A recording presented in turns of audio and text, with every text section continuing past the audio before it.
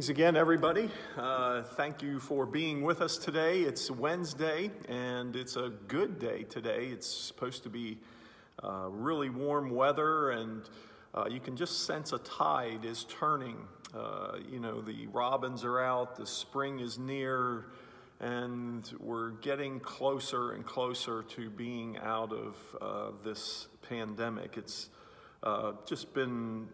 it's a good time right now. And so today we launch back into our daily Psalms for Hope, and we're back to Psalm number 1.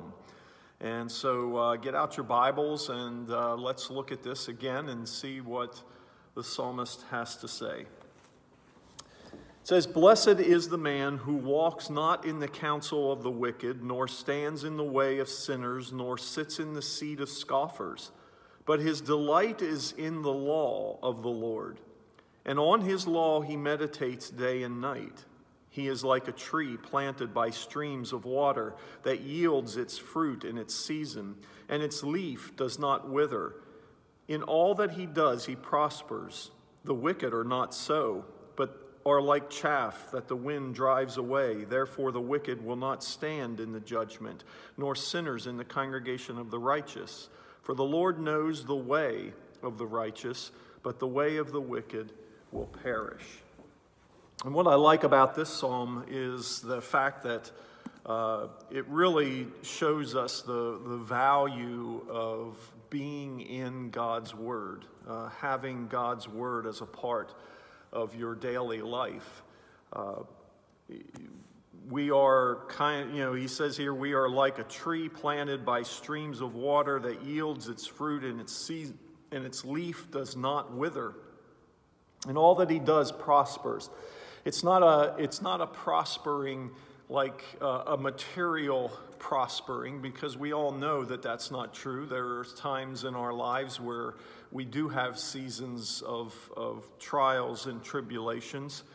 So it's not that more than it is the spiritual blessing, the spiritual blessing of being in God's Word, because that is our refuge and that is our strength. The person who dwells in the Word is like a tree planted by the streams of water, where they're being refreshed. And you see, this is what is so valuable about doing something like this, is that we're in the Word, we're being encouraged by it. What I value is that when you're in the Word with someone, or when you're in the Word by yourself, there is encouragement that comes from it. There are things that you learn. There are things that you understand differently, perhaps, when you meditate on God's Word, when you kind of look at the words and just see how they apply to your life. There's something valuable about that. And that's what he means by being like a tree planted by streams of water. There's a refreshing that comes with that. And that is where we prosper spiritually, because when those trials do come, when the hardships happen, we just go through them differently because of the strength that we have in God's promises and God's grace through His Word. And so value being in His Word. At some point, these Psalms, the daily Psalms for Hope, are going to end.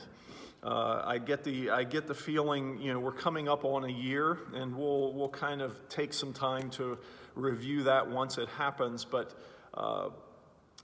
at some point, I kind of get the picture of Forrest Gump when he's running. He's just running and running, and he doesn't stop running. He just keeps running and keeps running, and then all of a sudden he just stops.